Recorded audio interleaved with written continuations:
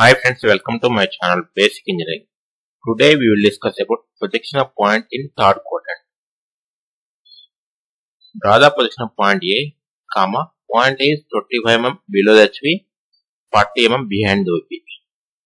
Below the HP, behind the VP belongs to the fourth angle projection. The point lies like this. For example, if you take coordinates like this represents the horizontal plane and this represents the vertical plane. First angle, second angle, third angle. This is the third quadrant. The point lies in the third quadrant like this. This is the point A. From HP it is 25 mm. From VP it is 40 mm. 20 from below the HP, 40 mm behind the VP. You get the front view like this.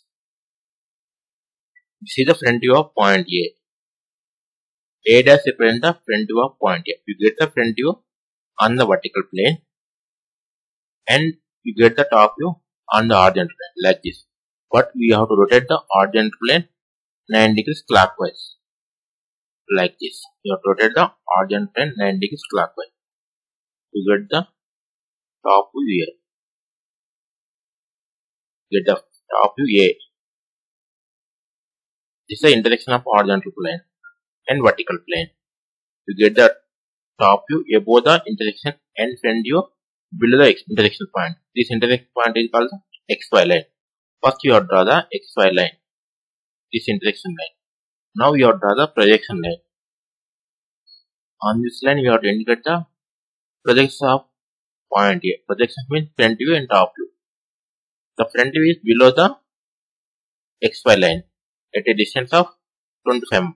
This is the below distance. Do you see the from here to A dash 25 mm. First you indicate the 25 mm like this. Next you indicate the A dash like this. A dash represents the front view of point A in third angle.